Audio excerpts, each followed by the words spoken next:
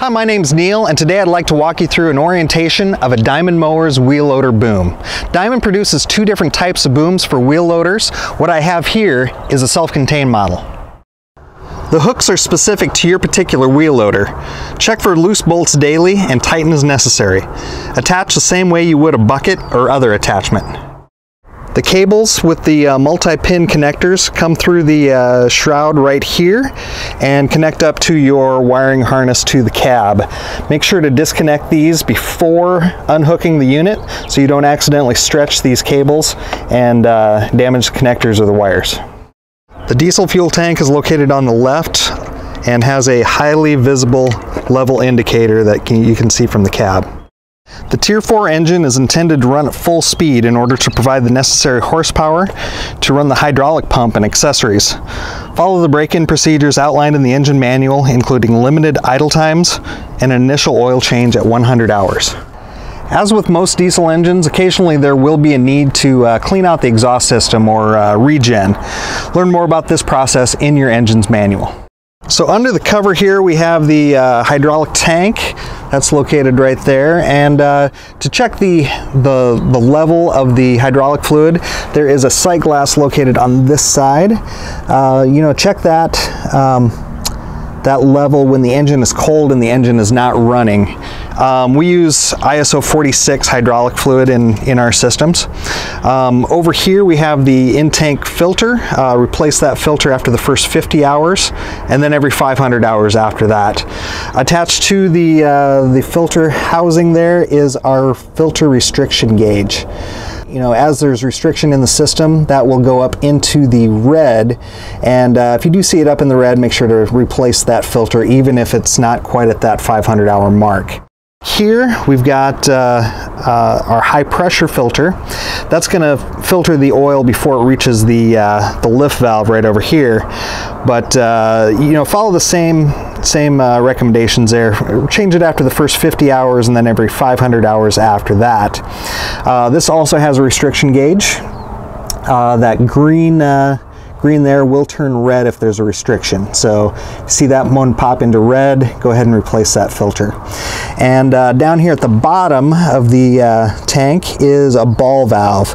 That ball valve does have a zip tie kind of holding that handle open, just to make sure that it doesn't vibrate down or anything. Just make sure that that ball valve is all the way open at all times, or you can starve the pump and damage your whole system.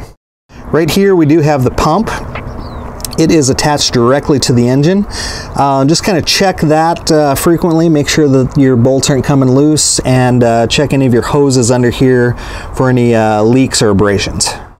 Right here we have our cooler. So that cooler is going to cool the hydraulic system, kind of keep it from overheating. It does have an electric fan on the outside that has an automatic reverser, and what that reversing fan will do is just kind of blow off the dust and dirt and chaff and everything that might be collecting on that cooler periodically. That is automatic, no switches to flip there. Over on this side we have our pump unloading valve. That is just your electrical valve that turns a mower on and off, controlled by a switch right there in the cab in the control box. And right next to it we have our lift valve. That controls the movement of the boom.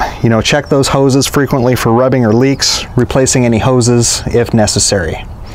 On the bottom side of the lift valve we have the accumulator, and that what that does is it acts as a shock absorber for the main boom. Without that in place, that shock of the main boom bouncing up and down as you transport it could cause damage to the frame and loader. The internals of the engine are protected from the elements by a steel cover, and make sure that all of your covers are in place and properly secured to prevent injury from hot or rotating parts. So out here on the left-hand side, we've got our actuator. So the actuator is a mechanism that swings the boom forward and backward and has a range of 180 degrees.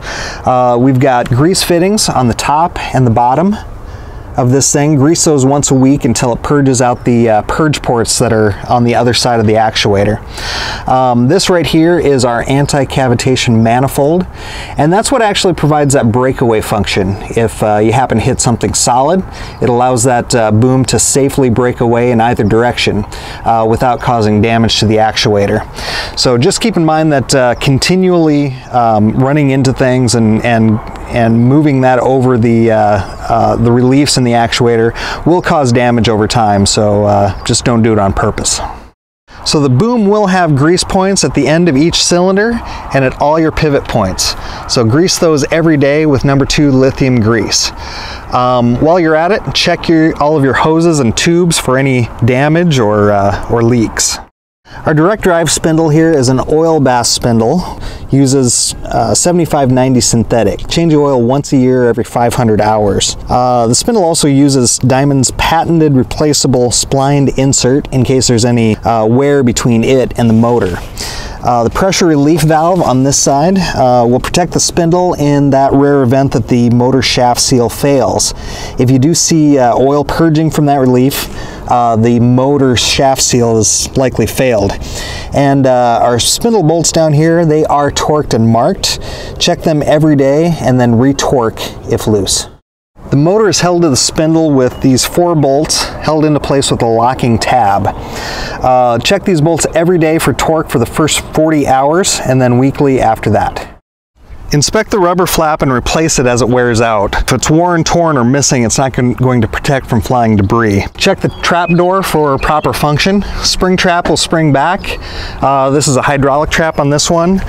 Only use that in the open position when it's safe to do so, and then return it to its closed position when you don't need it. Check the disc and blades frequently for damage and wear. These blades, once they are worn to half of their original width, it is time to get rid of those. And then always replace the blades in full sets along with their hardware, the nuts and bolts and roll pins. An easy check is to just see if there is still a roll pin inserted in that castle nut. If there's still a roll pin inserted, then the bolt is still tight. If the roll pin is missing, make sure to re-torque that bolt, reinstall a roll pin. You also will want to check your disc bolts here, make sure that they have not come loose. So inside the cab here we have the joystick, and that's going to be in a convenient spot here up by the handles. And we mounted our control box right in the back right here. So the control box uses a key switch to start the engine on the boom mower. We've got a mower switch on the top here. Flip that on to operate the mower. Down in the bottom we've got our high and low idle for the engine speed. Keep in mind that you cannot start the mower with this switch in the on position. That's a safety feature, so we want to make sure that that's off before we try to start it.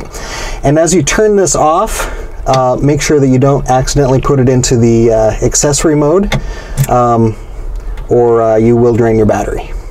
The joystick in the front, you know, that operates just like our boom mowers with a switch on the side that turns off power to the joystick when you're not using it. Instructions on how to operate the joystick and what the functions do can be found in your operator's manual. For more information on operation or maintenance of your Diamond Mowers wheel loader boom, give us a call or visit us online at diamondmowers.com. Diamond Mowers, where you can demand brilliance.